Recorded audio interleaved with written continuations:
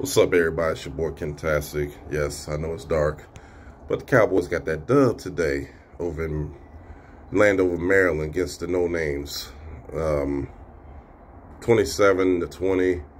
Game should have been a blow. I mean, the game was a blowout at first, and we just let our foot off the gas. Offense started sputtering again. I don't know what's going on with Dak. I don't know if it's his psyche. I don't know what's going on. But I will say this, though. The offensive line actually played pretty good for most of the game.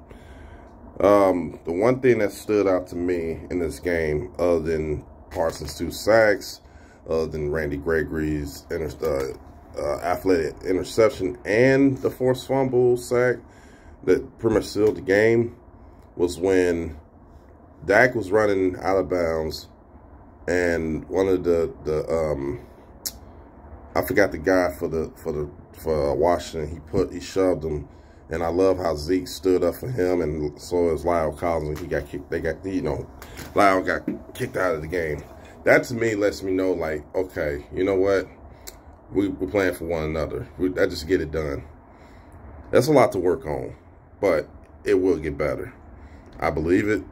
I just feel that it's so much expectations based on the way they started, but at the end of the day, the win's a win.